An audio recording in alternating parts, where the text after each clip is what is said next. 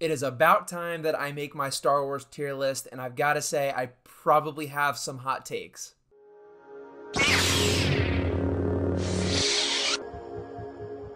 Hey everyone, welcome back. Today I'm going to be ranking all of the Star Wars movies and all of the Star Wars shows. Now, Star Wars was like my first love, so I think it's about time that I actually do this. I mean, if you can't tell from behind me, I've got this right here. I've got my Anakin Revenge of the Sith still in its box, as well as Obi-Wan, of course. And honestly, probably too many other things that I'm not even going to bring out. Look, before we get started, let me know down below your guys' ranking of the Star Wars movies and shows. I really am curious to hear what you guys have to say. And with that being said, make sure you guys hit that subscribe button and join us on the road to 400 subscribers. We're getting so close. It's free. But anyways, let's just get right into this. Okay, so first up on the list, we've got Star Wars A New Hope. Now, this is the original movie, but I have to say I'm giving this movie the rank of Jedi Knight. I'm putting it pretty much in the middle because, yeah, it is the original, but when I go back and watch Star Wars, this isn't necessarily the first thing that comes to mind. It's good. It laid the groundwork. If it wasn't for A New Hope, where would Star Wars be? Nowhere. It's definitely got some amazing moments like the duel between Obi-Wan and Darth Vader and the whole flight scene at the end. But I don't think this is the movie that really set Star Wars up to be what it is today. Now, this next one, Attack of the Clones, I grew up with the prequels. Revenge of the Sith was the first movie that I remember seeing in a movie theater, so I am a prequel guy. But Attack of the Clones, as much as it holds a special place in my heart because of all of the cool scenes and stuff, I think I might actually have to give Attack of the Clones the rank of Padawan. Look, it's got some amazing scenes. I love the part where they're in the gladiator ring on Geonosis. I thought that was amazing, and I still love watching it to this day. And especially all of the stuff on Kamino. This is where all the clones were born. This is everything that sets up the Clone Wars. And the duels here with Count Dooku, Yoda, Anakin, and Obi-Wan at the end just were so amazing. But with that being said, it's this low on the list because of just everything else. It's kind of a hodgepodge movie. I still love it to death. The dialogue is definitely very clunky and actually comedic at times, but this is where we really see Anakin transition into these sort of darker tones that he leads into with Revenge of the Sith. Again, I'm putting it low, but I love all of these movies, so even if it is low, I'm not necessarily calling it bad, even though there are some questionable things on here. Up next, we have Star Wars Rebels, and dude, let me just tell you, I consider Star Wars Rebels to occasionally be better than a lot of the Clone Wars. And for that, I'm putting Star Wars Rebels in, honestly, yeah, I would watch it over A New Hope, so I'm giving it the rank of Jedi Master. Rebels just is so amazing. You have those first couple episodes in season 1 as a whole, which is sort of childlike, but Star Wars is made for kids, and even as a teenager watching this, I really enjoyed it. Two main episodes come to mind. Twin Sons with Darth Maul and Obi-Wan Kenobi, and the episode where Ahsoka tries to break through to Anakin with Ezra there. Those two episodes are absolutely incredible, and if you haven't seen Rebels, you need to watch it because Ahsoka is going to lean heavily on it. And also, Chopper is actually a menace, and he kills so many stormtroopers. This is not a TV show made just for kids. We get the introduction of the world between worlds. We get so many different things that we now consider mainline canon in Star Wars that all stemmed from this series. Another episode I don't want to forget about is the episode with Kanan Jarrus and his whole thing. I'm not going to spoil anything that happens, but it's really a must watch. Okay, as I said earlier, there isn't anything bad in Star Wars, but I am immediately taking Star Wars Resistance and putting it in the youngling rank because I just haven't seen it. And honestly, I don't care to see it. I see BB-8 on the cover, I see some X-Wings, but like, am I missing anything? From what I've heard, it's just like, you can miss it, it's fine, it doesn't necessarily mean anything. Will I watch it one day? Maybe, but I just have no sort of motivation to do so. So we're going to move on to the next one. Now, hot take here. I think Return of the Jedi is, in fact, the best of the original trilogy. And, you know, where am I going to put this? I think it's way better than A New Hope, but, you know, no, I have to. Yeah, I'm going to put this in Council Member.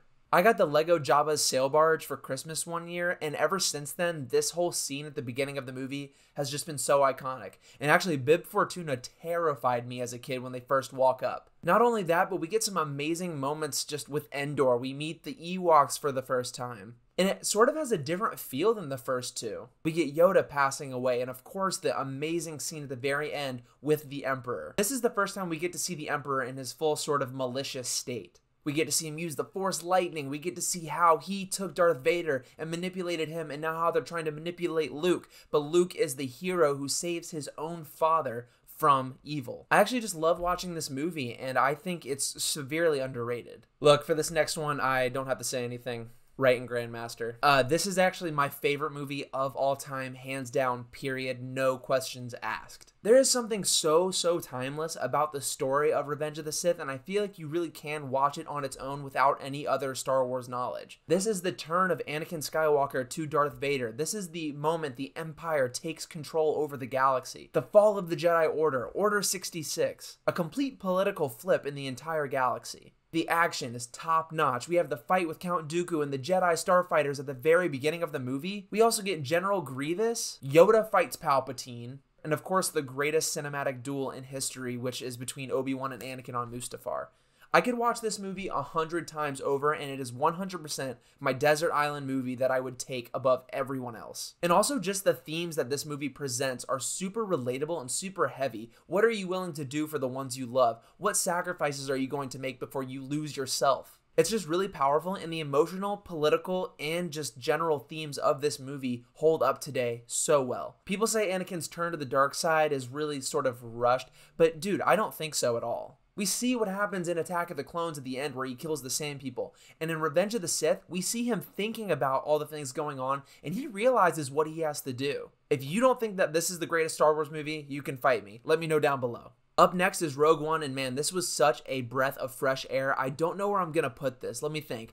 Honestly, I might give this the rank of Master, but behind Rebels. Rogue One did the impossible task of giving us Star Wars without Jedi as the main characters. I mean, think about it. The Rebels were the main characters in the Star Wars movies, but we really went to the movie theater to see the lightsabers and the Force and sort of the mythicism of all of that. But Rogue One gave us a backstory on how the Death Star was built and interwove it with the events that lead into the original trilogy. And we cannot forget about the amazing Darth Vader scene at the very end in the hallway. And I just learned recently that Dave Filoni is the reason for this scene happening. And once again, God bless and praise Dave Filoni.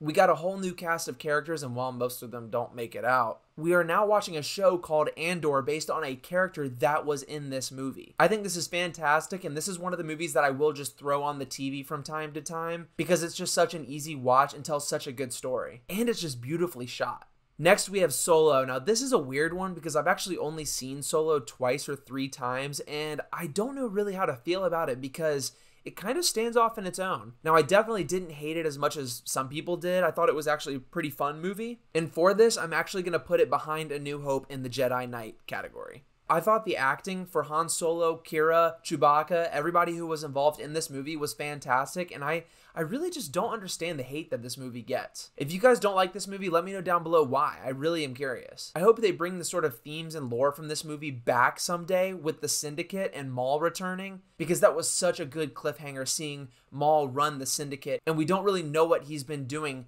up until Rebels. So yeah, I'd put it sort of in the middle. I would throw it on, but I would definitely watch A New Hope over Solo. But also, I think it's better than some of these movies that are coming up.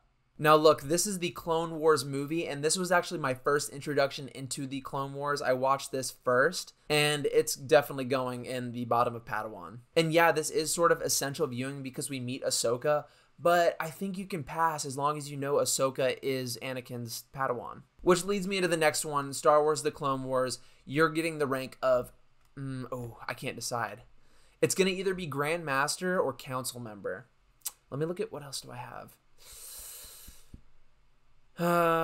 You know what? I'm going to do it. I'm putting Clone Wars in the bottom of Grand Master. Honestly, a lot of it has to do with how they took the Clone Wars and amplified the prequels to be even better. Season 7 of the Clone Wars is fantastic, and I think IMDb ranks some of those episodes as the greatest TV show episodes of all time. Victory and Death, the soundtrack, oh my god, I get tears in my eyes every time I listen to it. And this show is responsible for so much that we love about Star Wars today. We have Ahsoka, we get the clones, and it inspired so much of the extended lore, video games, books, everything else. What this show did for Star Wars was somewhat of a miracle. And again, thank you, Dave Filoni. Now we have The Empire Strikes Back, and I think that this is majority of people's favorite Star Wars movie, but you know what? I hate to do this. Actually, I don't hate to do this. This is my tier list. Remember, this is my opinion, so I'm putting Empire Strikes Back below Return of the Jedi and Council Member. Look, this is still a very, very high rank. I'm just saying, me personally, I enjoy Return of the Jedi more than Empire Strikes Back.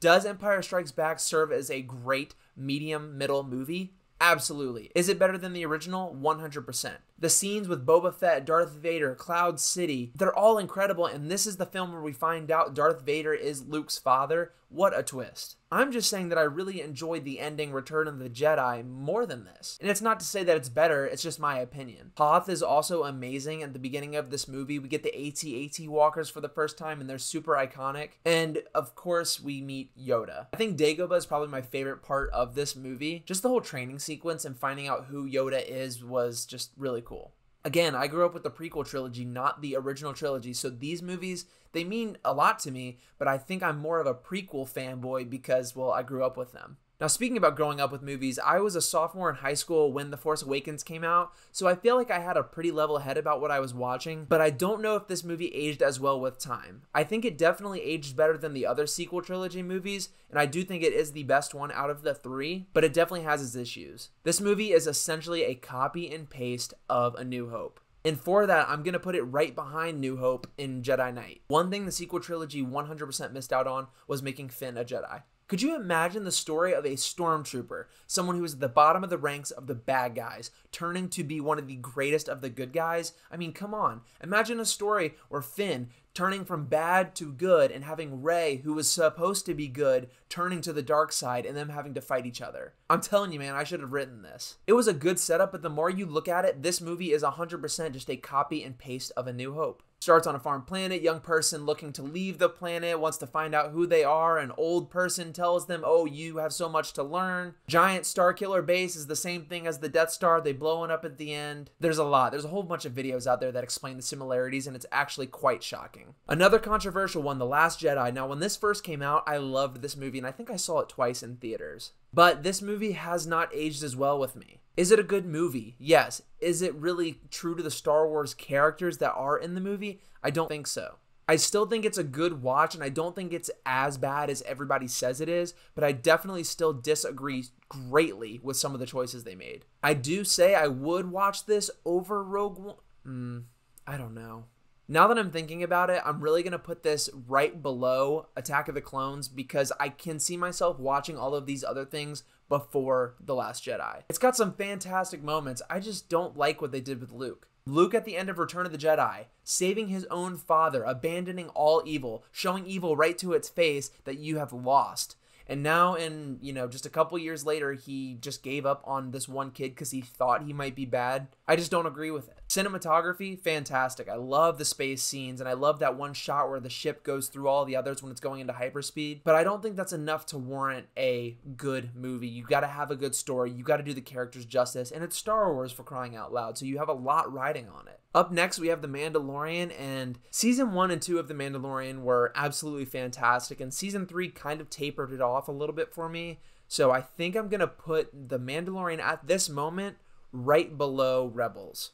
It's so fun to just sit down and watch this series, and it's very easy to follow if you're new to Star Wars. And the introduction of Baby Yoda Grogu is just such a crazy addition to the Star Wars universe, and it really is what Disney needed to do to amplify Star Wars, to bring it back, and to introduce something familiar but new. And just getting the return of Bo-Katan, Ahsoka, Boba Fett. Those scenes are amazing, and I just remember watching them super vividly. Way more so than watching The Force Awakens or The Last Jedi or Rise of Skywalker. The show is amazing, and I really hope that they bring it back super strong for Season 4. I know they can get back to the level that they were for Season 2. Because, I mean, even that Luke scene alone of him returning at the end of Season 2 is enough to warrant a very, very high spot. And look, I know that these things are up here, but this is the rank of Jedi Master, so that's a pretty high honor. Up next is The Phantom Menace, the first in the prequel trilogy. Now, this is a weird one. I find myself watching this movie way more often than I thought I would, and still to this day, I try to figure out the plot of the Separatists and the Galactic Republic, and sometimes it still just goes right over my head. Because look, I'm in this movie to see Qui-Gon, Obi-Wan, Darth Maul, and Anakin. I feel like the more I watch this movie, the more I appreciate it, and I think the fans who saw this in 2001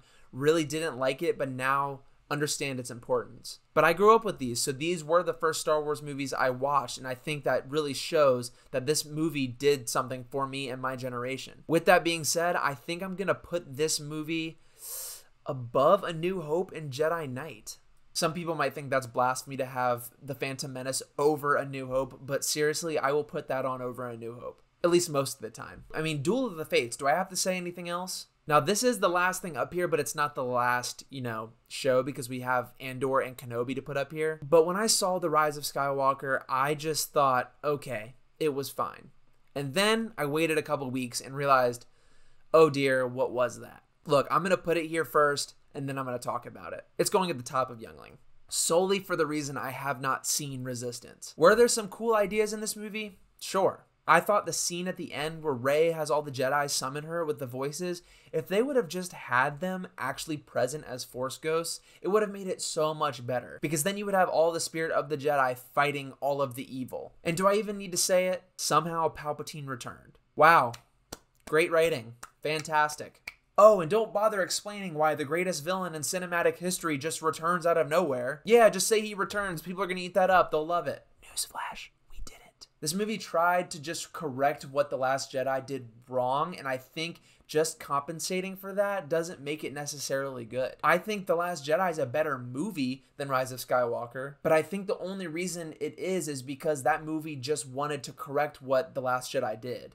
They had such an opportunity with the sequel trilogy, and I think they just missed the mark, and I'm hoping with this new movie, with Rey set 15 years after The Rise of Skywalker, really explains it. Because this whole movie is about Palpatine returning and him controlling everything, but they don't explain anything. You have to read books. You're going to have to watch The Mandalorian, which is doing a better job of doing that, and it's not even a movie. Look, I know where it's leading to, and I know why they did the things they did, but actually, when you think about it, they didn't have a plan for these movies at all. This has nothing to do with the actors. I thought the actors were fantastic in the sequel trilogy. I just thought the writing needs some work.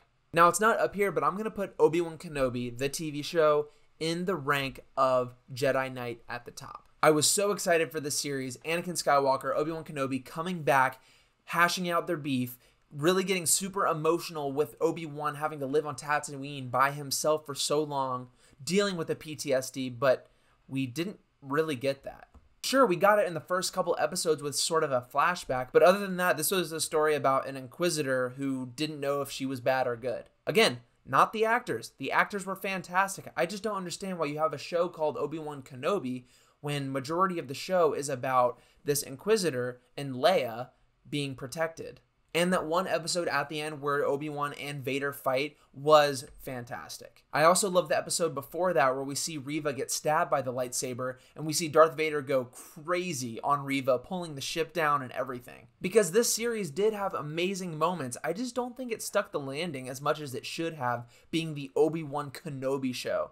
You have Ewan McGregor and Hayden Christensen back, and you expect nothing else but perfection, which I guess is my own fault for setting super high expectations. I liked it, but I definitely thought it could be a ton better. And just some of the inconsistencies and weirdness of the plot, like, oh yeah, Obi-Wan's gonna shield Leia with his little coat, no one's gonna see that. Even the actress who played little Leia said how ridiculous that was. For a Star Wars show, it just didn't feel Star Wars-y. Love the actors, love the performances, loved parts of it, but the series as a whole, I feel like could have been better. Now, speaking of that, I want to talk about Andor. Andor goes at the bottom of Jedi Master right after Rogue One. Andor tells a super grounded story about Star Wars without having to delve too much into the Star Wars world, which I did miss some of that, and I thought that was something that it could really improve on for season 2. But we get a character study about Andor, about Kino Loy. We just get great character studies with all of these new faces we haven't seen, and especially the familiar ones like Mon Mothma. We're getting a drama for Star Wars that isn't necessarily super action-packed, but it's a slow burn that when the action does pay off and we see these massive battles, they are incredible. I think the pacing could definitely be picked up for season 2, but as it is right now, I actually loved this series. And I don't know why people weren't talking about it as much. Now, we can't forget the Bad Batch. Bad Batch just ended its season 2, and I think I'll put the Bad Batch right after Solo in the Jedi Knight category. It's good. Season 2 was definitely better than Season 1, especially those last 2 episodes, and I still need to make a review on it. But I feel like this could be a Clone Wars situation where they're making more and more, and at the end, we're really going to realize that we had something special here. I can't wait to see more of this. I can't wait to see just more Star Wars, and I'm sure when Ahsoka comes out, pretty please let this be a Grandmaster project, because there's rumors that we're going to see Hayden Christensen back in some sort of flashback, and Ahsoka is like one of my favorite characters in Star Wars, so I really don't think that they're going to mess it up, but I also just want to knock on wood because God forbid they mess this up. Anyways, that's my rank of the Star Wars movies and TV shows. Please let me know what you guys think down below and give me your rank. Again, hit that subscribe button on your way out, and I will see you all very soon.